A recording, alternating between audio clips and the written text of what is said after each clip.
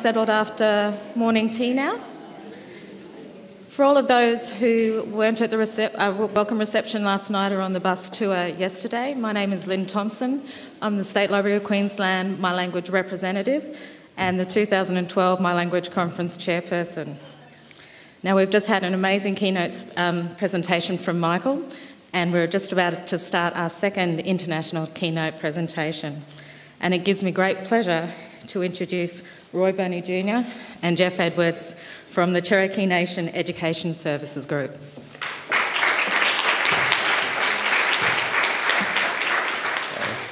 Oseo Nagad. Hello, everyone. My name is Roy Boney Jr., and this is Jeff Edwards. We flew from Oklahoma to come here from the United States, and we work for the Cherokee Nation. And we work in the Education Services Department, and we do language technology. And so what that means is that we try to find innovative solutions to use our language in all sorts of digital media. And I'll let Jeff introduce himself real quick. My name is Jeff Edwards, and I've worked for the Cherokee Nation for 10 years, 5 years for our curriculum and development program, and then 5 years with language technology. So I guess we'll get started. All right, so we're going to start off, the first half of this is going to be like a history lesson, and I'll let Jeff get into the fun part about the technology. But it's good to understand how the Cherokee language developed, the writing system of itself. So see, there's the current location of the Cherokee Nation. It's in Tahlequah, Oklahoma.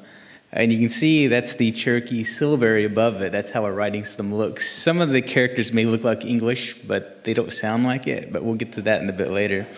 The Cherokees, there's this old story about where we came from. We were originally based in the southeastern United States, but the story is that we came from an island south of out in the ocean there in the Atlantic, and we rode a giant turtle to the continent. And that's where we settled in the southeastern United States there. So what happened is when England, everyone started coming to the New World to claim the territory, the Cherokee, we were forced. Our land base started shrinking. This image here shows the initial land base of the Cherokees, the blue outline, and this is again in the southeastern United States. That every so often, we were forced to cede land to the colonial powers that kept coming in. So our land base kept shrinking and shrinking until it was in the part of Georgia and Tennessee and Alabama, this little bitty green area there. But during this time, the Europeans found the Cherokees very fascinating. And so, the Cherokees, we decided to, become friends with a lot of these nations. So England is the first nation that we had a treaty with. And this image here is an engraving showing the delegation of Cherokees that went to England in 62 or 61 or so. They called them the Three Kings, and that was just the name that the English gave them.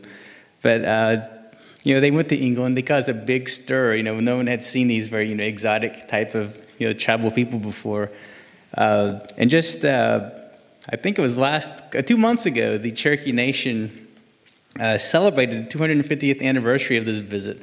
They actually sent some delegates to England to commemorate the visit there. So I want to show, this is one of my friend's paintings that represents this visit just last month. Jeff and I, we're not engineers, we're not technology, anything, we don't code, we don't program. We're actually artists, so we just kind of fell into this line of work. But this is one of my artist friends' paintings of that event. So we come to this. Sequoia is the man that, basically he invented our writing system. It's a syllabic writing system, so each glyph represents a sound. So here's how he would write his name, Sequoia. Again, that's a portrait of him, which actually no one knows what he looked like because no one recorded how he looked when he was alive. No one did a portrait of him during that time. This is just kind of a guess what people think he looks like. But it was around he had worked on the writing system for quite a long time. He was a soldier in the war there in the I guess the early 1800s or so, and he had seen the white settlers writing to each other, and he wondered, what this was, and he called it talking leaves. He's seen people write it on paper and send it off, and he thought, well, the Cherokees, we did our own writing system too, because we have thoughts and ideas, and this is a really great way to communicate. So, he spent about 15 or 16 years developing different versions of this. Initially, the Cherokees kind of thought it was kind of evil, kind of magic witchcraft, you shouldn't be doing this. So at one point, they burned down his house and said, you can't do this anymore. But he persisted. And so around 1821, he came up with this system here.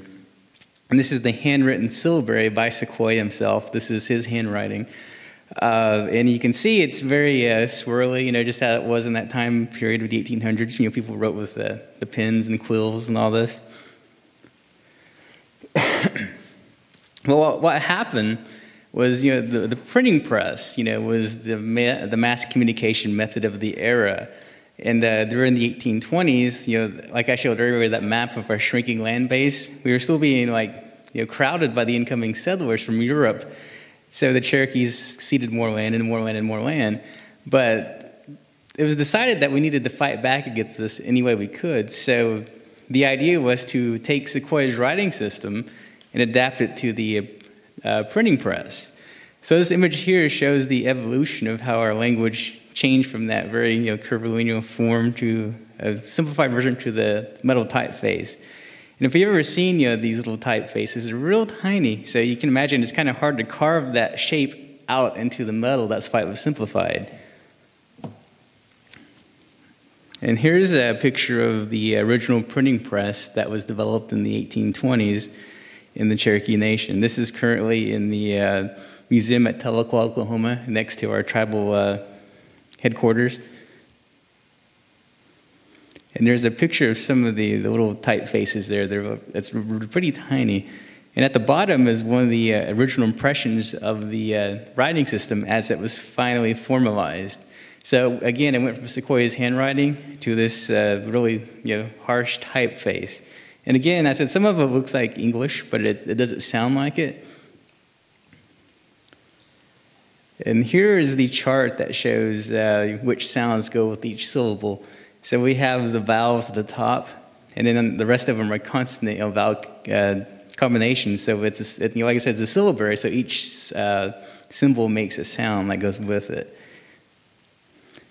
And I thought I'd throw this in here to kind of show you how it works. This is a transliteration of koala. So you can see at the top is Cherokee, this go-wa-la. So that was a little fun demonstration of how the writing system works.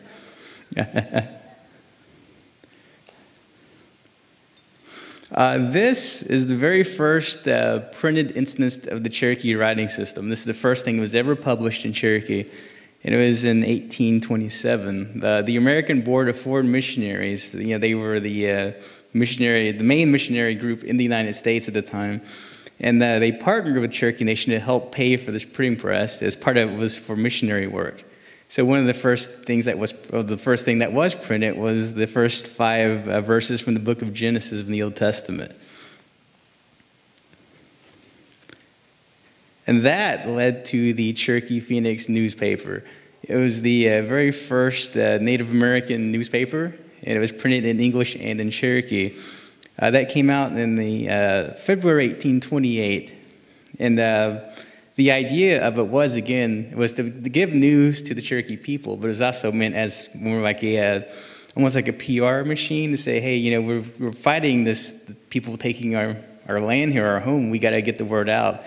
And the Phoenix actually became international. There's subscribers all over the world, so they knew what was happening in the United States at this time. Unfortunately, it didn't really work. The majority of the Cherokee Nation, as well as other tribes in the area, we were forced to move to the west. And we went to Oklahoma, which was Indian territory at the time. There was a few holdouts, and there's a Cherokee tribe in North Carolina still. They're called the Eastern Band Cherokees. And so we still interact with them, but most of the Cherokee people were moved to present-day Oklahoma on the Trail of Tears. So this is image showing the map of some of the routes that were taken. People either walked over the land or through water routes, but it was a very harsh movement, and a majority of the people were dying or sick. So it was this really tragic thing that occurred. But if you know history, Cherokee history really well, Cherokees always come back. So when we arrived in Indian Territory, we established schools and universities. And this image here is it's called Seminary Hall. It was one of the first institutes of higher learning west of the Mississippi River. We educated women as well as the men, and education was free for everyone up to age 21. It was one of the most progressive areas in the United States at the time for education.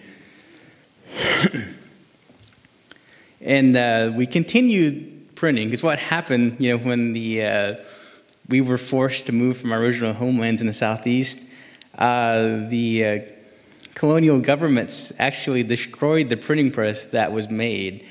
But when we were settled in the Indian Territory in Oklahoma, we reestablished presses. So we had many presses pop up after that. And so there was lots of material that was printed. There's several books, primers, there were Bibles, there were newsletters, there was books of poetry, there were maps, almanacs, all sorts of materials that were printed. And following this, this goes up through the Civil War. We kept printing various things. Here's a hymnal. But during the Civil War, we again were caught in the United States, the battle, and so a lot of the progress we built was torn apart. And after that, we established printing presses again. And after the Civil War, we kind of slowed with the printing, but we kept at it.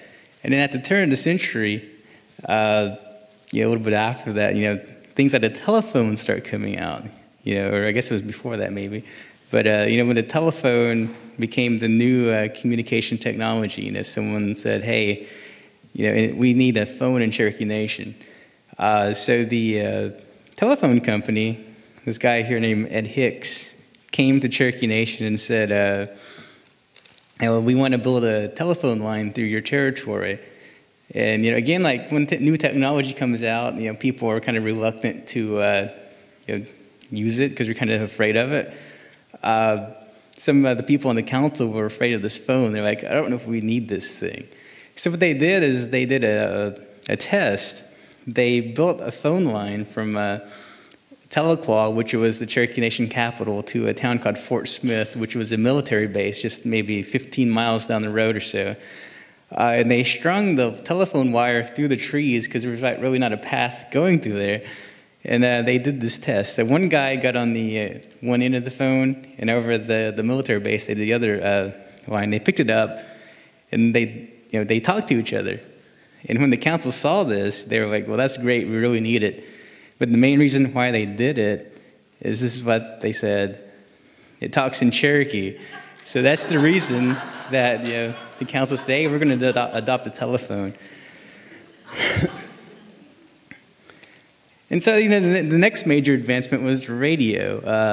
This is a picture of Will Rogers. You may have heard of him, the American actor. He was Cherokee, and during his era, he was pretty well known. He's world famous, and Cherokees claimed him as our own. This guy made it big, and he was a big radio star as well as a film star. And he always kept close to home. So he had this program where he bought radios for a lot of the Cherokee communities, and he would talk to them and let them use it to get their word out and all this. So the radio became a big part of Cherokee life. So in addition to that, we were always using communication technologies at the time. This is a picture of a Cherokee typewriter. You can see, it's kind of cumbersome because there are 85 characters you have to type with. So you can imagine doing shift and all this to type, but there's an image of that. Here's an image of a letter from Washington, D.C. in 1917 to the Cherokee Nation using such a typewriter. And again, it was the official way of communication.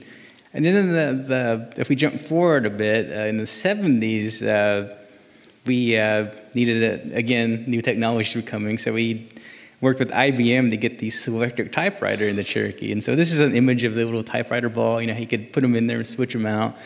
There were a few thousands of these made, I believe, but they're kind of hard to find now these days. So going from a typewriter, computers were coming around this time in the 70s as well, the 1970s. If you're a typographer or familiar with fonts, you know of Herman Zopp. If you don't know who he is, you probably use some of his fonts a lot. A lot of the fonts on your computers were designed by this man. He was a German typographer.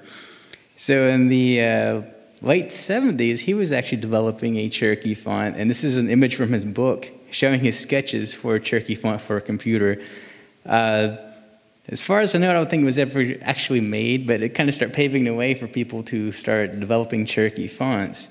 And this, if you connect all the dots, you can actually trace the line from when the Cherokee Phoenix went overseas to Europe, for the United States, to here, because the Cherokee language has always been a source of fascination for people all over the world. They're like, hey, this is really interesting, this is great, so let's study this. So it's one of the most documented tribal written languages in the world. So again, computers were starting to be used, and like always, the Cherokees, we always wanted to use the latest technology to communicate in our language. Like I said, the Zopp font never quite made it, but in the late 80s and early 90s, this man named Robin McLean worked with Al Webster to design the first Cherokee font. This is an image of it. It was called White Path. And in Cherokee philosophy, the term white path is the path that you want to walk on. You want to be on the good path. It's the white path, the path of light and truth. And that's why they decided to name it this. This was continuing our way of communication, and you need to communicate these ideas to everyone.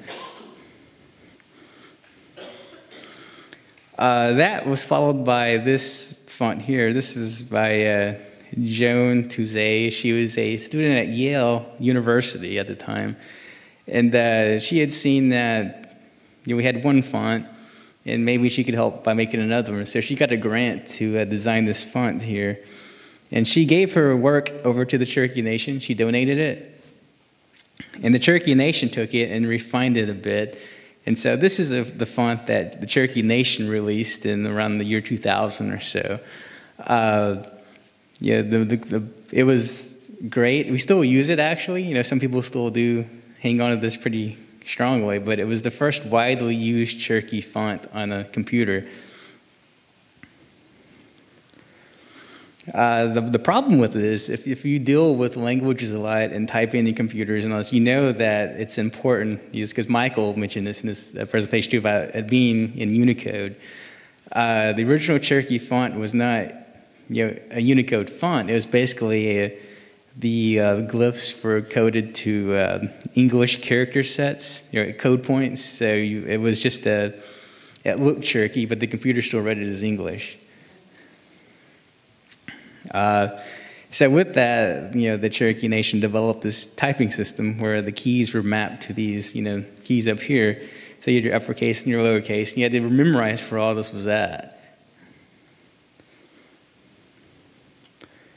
So going back to Unicode, if you're not familiar with, I'll go with a quick overview. They basically encode, scripts into this database. They give each a glyph a code point, and so it's matched. So like I don't know the code points exactly, but like a lowercase a has its own code point, and the uppercase a does. So every computer, can differentiate what these characters are. And the great thing about it is that Cherokee is part of this system. How this happened, some of you may know Michael Everson. If you don't, he does lots of great work of getting scripts encoded into the Unicode system. And he worked on the Cherokee application.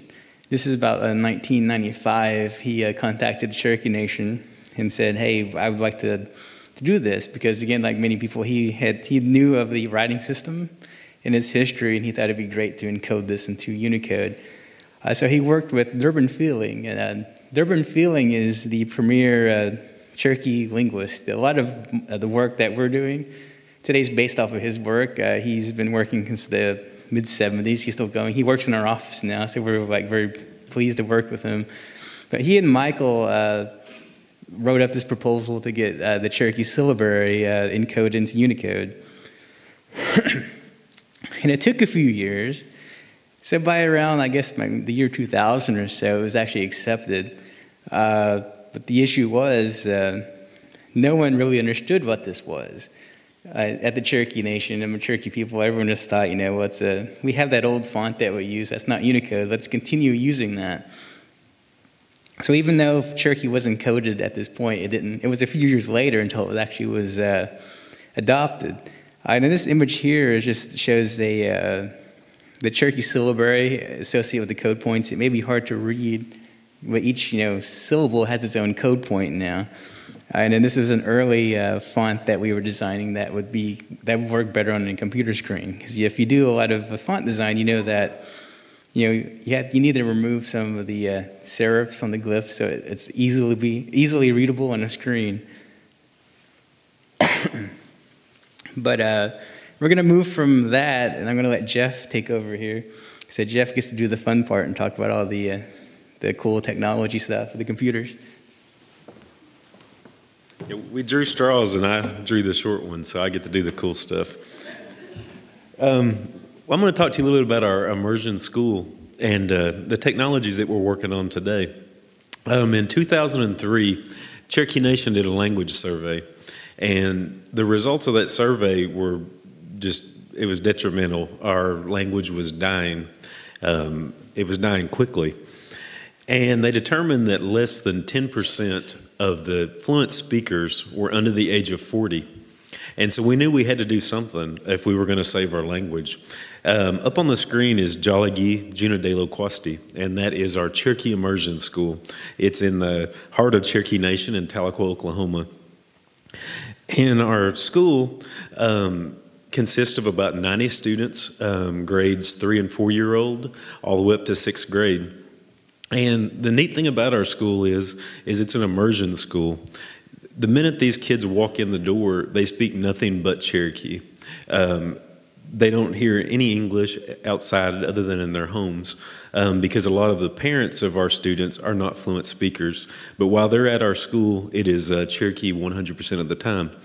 Well, the downfall of starting a Cherokee school is there is absolutely zero materials to do this. So it's very hard because nothing exists. You can't run to Walmart, get on Amazon.com and buy a book of Cherokee science, worksheets. They do not exist. So therefore, you have to have people like me and Roy and Joseph and our curriculum development department to make this stuff. What's up on the screen is really gross, but it's necessary. This is a science of the digestive system.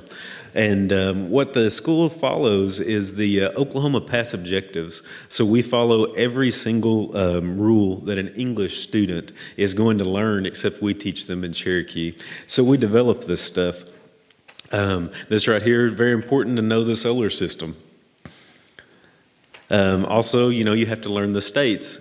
Some states we had names for them in Cherokee, and other names we just simply transliterated and came up with a name that way. And again, like I said, all this stuff you're going to learn in an English school, and we want our kids to be smarter. So, and this is how our school started. The typical pen and paper, very boring. Our students, are seeing their friends that have all these gadgets and computers and all that stuff. So we realized our department, language technology, which consists of 3 guys, me and Roy and Joseph, we had to do something to make school fun for these kids. So what we did was we realized that Mac computers had supported the Cherokee font since 2003. So naturally, it was already on there. So we decided that from 2nd grade all the way up to 6th grade, every single child is provided a Macintosh computer. And as you can see, they're really happy. This is the first day. right here on the left, that they received their computers, and they are really excited. It's kind of hard to see the black and white keyboard cover, but we had to teach these children how to type. And so that is a keyboard overlay, and it's all in the Cherokee, and basically that teaches the child what key to hit to get that specific syllabary character. So a lot had to go into this to make this happen. And like Michael was saying earlier, our elders, I hate to say that they fought us, but they weren't very pleased with us when we started this until this right here happened. They seen the children using it, and instantly, I mean literally instantly, they were on board with it. And what we have here is a video chat with one of our elders that's in another part of the community, interacting with one of our immersion students. And when we always claim we use our children at immersion, we make them sign things so we can abuse them like this. And it worked really well here because it got our elders on board. And, so you do what you got to do. So now our elders are on board, which makes it way greater when we have this support. Here's just some pictures of the students in school. The great thing about this is they're able to do email, they're able to search the web, and they're able to do it in their own language. We're competing with English, and that is a tough language to compete with, in case you don't know, because everything is in English. And so we realized that we had to do something to get these kids to want to learn their language. And children today, they are raised on technology. They have cell phones, they have computers. Everything about their lives is driven by technology. We are geeks and nerds, and we love technology, so it worked really well, getting them what they needed. Again, that's just another picture of the keyboard cover we had to develop to teach them how to type. And the thing about the school is we have about 90 students. But, when you go to school with these same people from when you're in kindergarten up until 6th grade, it's kind of boring because you know these people, and the kids started feeling really alienated. They felt like they were the only ones in the world that were basically going through this program. So we decided, the Eastern Band of Cherokee Nation in Cherokee, North Carolina, they have an immersion school. And so we linked these two schools up to where the students can video chat, they can email, they can text, they can do all these things with this other school. And we're going to play you a little clip here. In the small picture, up in the left-hand corner is our school. The bigger picture is the school in the Eastern Band. And what they're doing is they're teaching these children a traditional song. So I'll go ahead and play the clip.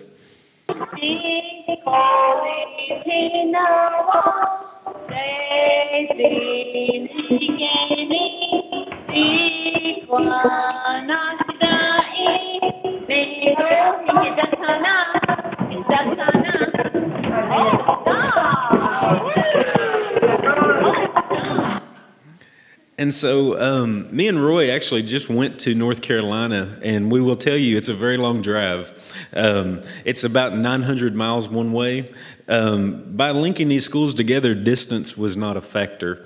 They could get online at any time and communicate with each other, make new friends, maybe some new enemies, and, pick up some ladies and all that stuff. And they didn't have to drive to Cherokee, North Carolina. They were just right there on the computer. And as you can see, like Roy talked about, the Cherokees have always adopted technology. And what we're getting ready to get into is the things that we have done in technology to keep this alive. Not all the companies we're about to talk to, they allowed us to come to their headquarters, and they allowed us to present to them, and then they politely told us no. And there's nothing wrong with that because like Michael was saying earlier, by having a Cherokee version of Windows, they're not going to sell 200,000, 1 million copies. If they sell 1,000, they might be doing good. So it's totally understandable. So you just simply have to be persistent. I'm not picking on Mike to say no, but I'm just saying that, they will tell you no, and it's okay. You just have to stay after them, and no is not in your vocabulary. And so what we did was we went out to all these companies, and The ones that told us no, we decided, we kind of made a pact, because our office is very small, 3 guys and now 4 with our new translator, and we decided all of them was going to represent us. We was not going to be satisfied. It was our mission that we would be represented. And so we started out with Apple. That was probably our biggest accomplishment. What you're seeing on the screen there is an Apple iPhone. And when this came out, with the release of iOS 4.2, instantly 120 million devices had the capabilities to text and email in the Cherokee language. You can see the keyboard there. The bottom of the keyboard is our vowels, and everything else is the consonants to the keyboard. And people ask us all the time, how did this happen? And we respond, we don't know. We have no idea how to tell you how this really happened. One day we were in our office and Roy thought it would be cool to text in Cherokee, and that's what got it started. And then our immersion school kicked in, and all these kids at the school had phones, but they were texting in English. And so we took it up on ourselves to stay after Apple. Apple's a very private company to work with. So basically 3 years without communication. One day we get a phone call and it was a insider guy. We can't say his name. He said, you might want to download this. And that was all he could tell us. So Cherokee is on the iPhone. Very interesting times, very stressful. The cool thing about Cherokee being on the iPhone, as you see to your left, you're able to name folders in Cherokee. The middle is actually the contacts. That's all of our students at our immersion program. And the last picture is actually an ebook that we were able to produce for the children in Cherokee. This is always our favorite picture. This is when we incorporated the iPhone into the school, and you can look really closely. Her feet are not touching the ground. She is very excited to have this device, and so we love to include that one. And again, here's just some more. This kid is sending a message in Cherokee, probably to another student. They like to do that. And the great thing about Apple was once we got on the iPhone, well, naturally we went on the iPad. We're not satisfied, and that's kind of the way you have to think about things. What else can I get from you? And so, so we weren't happy. We wanted on the iPad next. So we, again, don't know how it happened, but it did. And all of a sudden an update came out, and we were represented on the iPad as well. And we, of course, were the first Native American language to be represented. So this was very, big honor to have this happen, Here's just some of our students. Again, we use our children to our advantage. This is the pictures we send to Apple to say, look at our children. They're smiling, and we abuse them in every way, and they're always willing to cooperate. So if you're trying to do this, use your children. And the neat thing about it was we were able to make, this is a story about Andy Payne. He ran a transcontinental race. He was Cherokee, and I believe in 1926, I think is when it was. And he won. He ran across America. And so we're able to do these type of stories and put these on our books for our children to read about prominent Cherokees. Here's another book illustrated by Roy. It's a traditional story as well. And this girl here, we have a speakers consortium meeting once a month, and this was only for the elders to attend. And one day, they decided to let these children of our immersion school attend as well. And she actually won an iPad, and I don't know if they were, maybe they wish she didn't come, because she won the iPad, so she got a free iPad that day. Out of the raffle. We always like to show this picture. It's always neat to be included. We're right above Chinese. And the crazy thing about Cherokee being on the iPhone and iPad is depending on who you ask will determine how many fluent speakers we have. It's anywhere from 2,000 to 10,000, and if we're talking to big companies, we have 100,000. So, we always elaborate that really bigly. But, you do what you got to do. But there's languages out there that have millions and millions of fluent speakers that are not on this. So we are very, very honored to be included in this small list of 42 languages that we are, in fact, one that is represented. Here's just a screenshot of an iPad. It's very similar to the iPhone, the same typing method with the vowels and the consonant rows.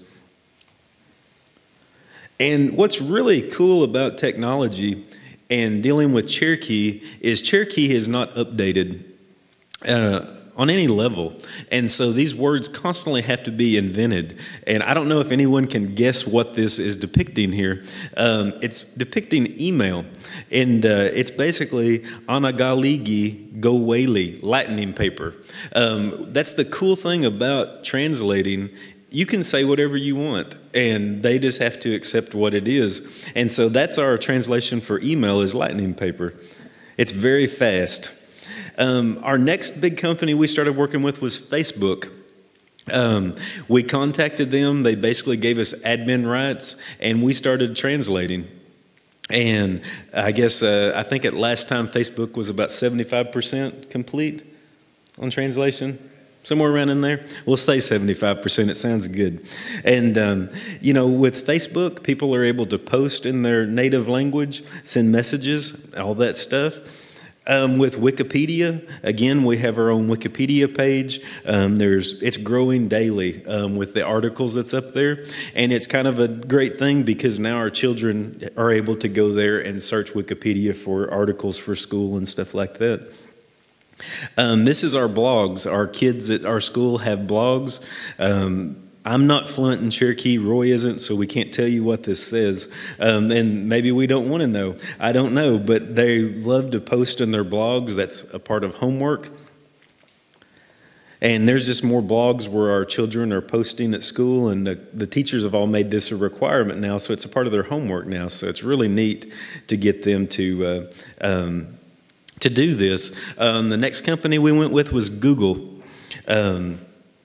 When we went to Google, we talked to them about getting the Google homepage translated into Cherokee so we would have a search engine for our kids at school to use in Cherokee. And of course, like I said, we always love to circle where we are in the list there, and you can see it, it's real big in red, that Cherokee is in fact supported with Google. And here's a picture, a screenshot of Google's homepage. It's translated in Cherokee. Google did a really neat thing for us. They developed that keyboard. It was a virtual keyboard to where even if you did not have Cherokee installed on your computer, you could still use this virtual keyboard. So that was really nice of them to do this. And again, this is just the Google. You can see there Google and Jalagi underneath it. That means Cherokee. So that's what the Google homepage looks like for the search. Again, there's just more with Google. And there's us doing a search of Jalagi. I can't see, I forgot my glasses, so I think that's 7,320,000 if you search the term Jalagi on Google today. And it might have doubled by now. I'm not sure, this is a fairly old screenshot. We're also able to use Google Maps. What we're showing here is the little greenhouses are prominent Cherokee communities, so we're slowly working with them on that to get our Google Maps so that the children can go and search for different areas of different communities as well. So Google Maps is really popular with the kids.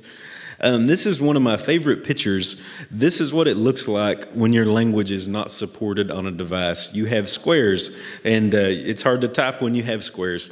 And what this is a Google, I think it's a Droid 2.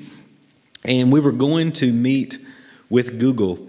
And so we decided to be bold, and we rooted our Droid and installed the font on it, and we went and took this device to Google and presented it to them.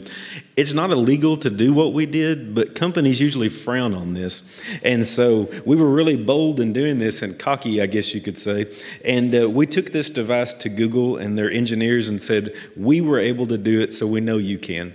And so we rooted a Droid, and then we also took it a step further, and we rooted the Droid X Zoom tablet and took that with us as well. So hopefully in about a year and a half, Android operating systems is also going to we're going to be able to have Cherokee on those as well. So we're just trying to take over the world, apparently. This is our Macintosh locale. Excuse me. As you can see, the dates and all that stuff there are all in Cherokee. So again, the children are able to use this device in their native language. Roy included this. We thought it was really neat. That's Apple TV. It also, we didn't realize it recognized Cherokee, but it does, so we had to throw it in there. And now we get to where we're working with Michael. We actually started out working with Microsoft, and all we wanted from Microsoft was a keyboard, and Michael developed that for us, and it was one of the greatest keyboards that ever existed for Cherokee people. No one has agreed on a keyboard up to this point, and now they all agree that this is the keyboard. So thank you, Michael, very much. Very, very much. What happened was I don't know, you're either a PC person or a Mac person, and you're going to hate the other guy that you're not, and that's okay.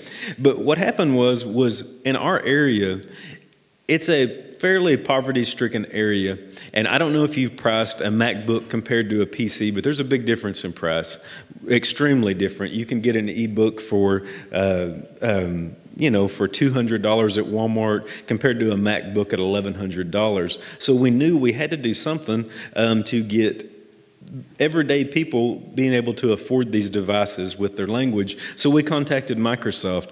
It started out as a keyboard project. Michael completed that, and they said, well, how about we go ahead and localize Windows 8. So that's what you see there on the screen with the date and the font there being the 16 there by the clock. And so we began localizing. Well, then Microsoft approached us and said, how about we just go ahead and you do the whole operating system? That consisted of over 100,000 words that did not exist. Maybe out of the 100,000, I'm going to safely say 100 existed. And so we had a lot of words to invent, but we knew this was important. And so we didn't even think nothing about it when we agreed to it. We have about 8 to 10 translators that work with us, me and Roy and Joseph, and that's it. So this is the part where we always say you don't need a big department to do these things. You just have to be willing to try. You're going to fail, and that's okay because you just get back on the horse and try again.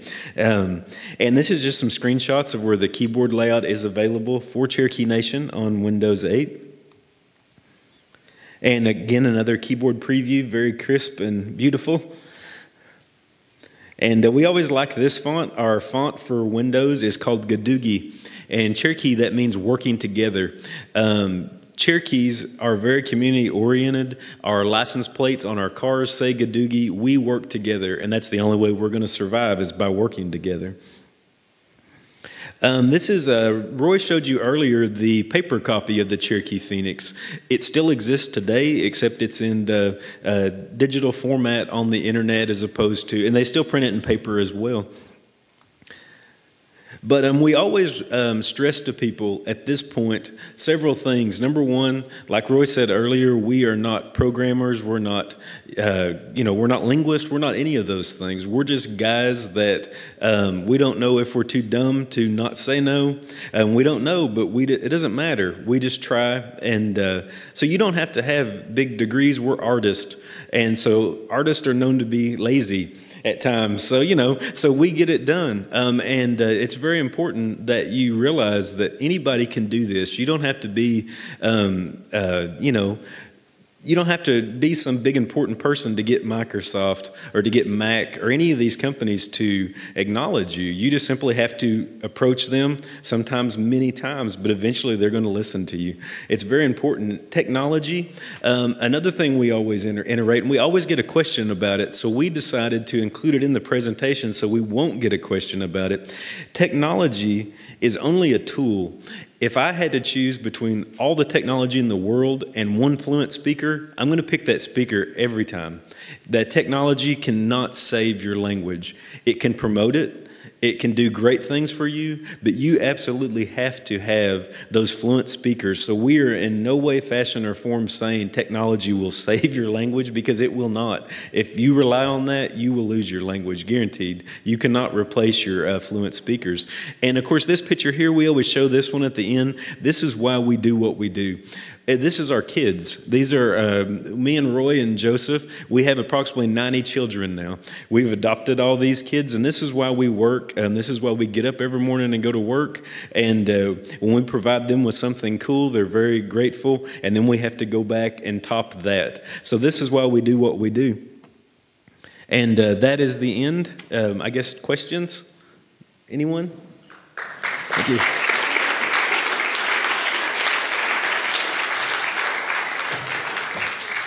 I think I've got one thing to say. You just want to say, wow. And how persistent, never say no. Always have to keep that in my mind. So we've probably got about 5 minutes if anyone has a question that they would like to ask Roy or Jeff before we go on to our next presentation. Rolly down the front. What other media are there, like TV and so on in Cherokee? There's not a whole lot. Most of it is online based, but the Cherokee tribal headquarters, they call it Cherokee TV. It's a closed, just inside the building. They show videos, because we also make Cherokee language animations for the school. So for the kids, they show that, and they show newscasts, and they show some of the Cherokee Nation runs a high school called Sequoia High School, and they do some of the basketball games and events in Cherokee, and they broadcast that inside the building. My other question was, has it ever been considered to go away from the traditional Cherokee orthographic system and simply use Roman? Because I think Navajo is written in Roman letters, right? Yeah. Yeah. Has it ever been considered? Not really. We get that question a lot. We went to a typography conference last summer in New Orleans called TypeCon, and one of the people in the audience asked, "Well, why do you just use the Latin orthography?" And the reason is that there's a lot of Cherokees that's still around, but there's not a lot of fluent speakers compared to the total population. And the writing system itself is something that everyone has ingrained into ourselves. Like that's our language, and that we're going to use that over anything that we can. And there has been some movement to make new fonts based on that original writing system that I showed, the handwriting version, because this typeface was modified, and some of it does look like English, and some people don't like that. They're like, we need something that's very distinctly ours. But there's some back and forth, between that. In terms of the preservation of the language, does the Cherokee Nation have 1 or 2 radios where you have your music? Yeah. And, because that will be, I guess, a great element of people sharing the audio and learning. Particularly when you are inventing new words. Yeah. The Cherokee Nation has its own radio show called the Cherokee Voices and Cherokee Sounds. It's broadcast on the local radio station there. And also, his name is Dennis Sixkiller. He does interviews, he has songs, he goes out, and it's like an hour-long show. And at the end of it, every week, they podcast it. So they put it in the iTunes and podcasting section, and it's also on the Cherokee Nation website as a download. So you can download it, you can stream it, so if you miss it, you can find it. So the radio show is a big source of Cherokee language. A lot of people use that to learn the language because you can listen to it over and over and over. Yeah, but the radio show is pretty popular.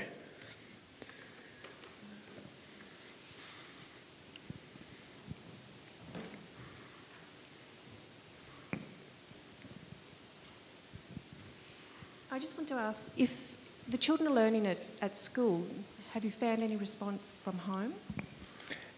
Yeah, like Jeff mentioned, there's only like 90 some odd children that go to the school. So the families that have their children in there are doing pretty well about learning the language. Like it's common for a lot of languages. My parents speak the language, but my generation doesn't. So it's my generation that has the kids in the school. So there's this the people in the center, we're being caught up between the young kids learning it and the elders that are learning it. And the school is very popular. Like I said, there's a lot of kids. There's about 90 in it, but those kids have friends, and they go out, and everyone's like learning from each other now. And with the language being on things like in the iPhone and laptops, and the kids like this stuff, and so for them, it's like a source of pride to be able to use it in the language. And that learning, like I said, it's spreading to everyone. One of the coolest things about it was when it came out for the phone and the iPods and all this, a lot of our elders thought, that's not for them. They're like, oh, I'm not going to use this. This is for the kids. But now we have a lot of elders that actually go out and buy iPads and iPhones and stuff because they can communicate with their grandchildren. And I said everyone is starting to really learn it. It's personally for me, I'm very passionate about learning the language, but I did not use the language every day until I got a device where I could text in it every day. So I actually use the language every day since, and that's like 2 or 3 years ago now, and I use it every day. And I'm not unique in that situation because it's spreading to other devices too, so other people are using it as much as possible.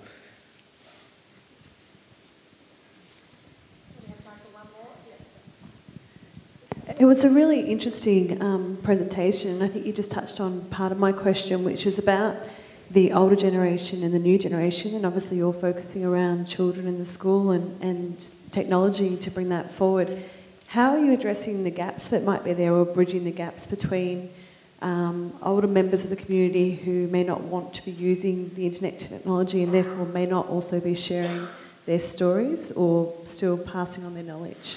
Yeah, that is an issue because we had initially when we started doing this too, we did community presentations. We'd go out to the various communities and say, we have this plan and we want basically your blessing for us to go do this. We got a lot of resistance at first, especially showing, we had to modify the typeface some to work on the screen. They're like, you're changing our language, it doesn't look the same, but we're just modifying it.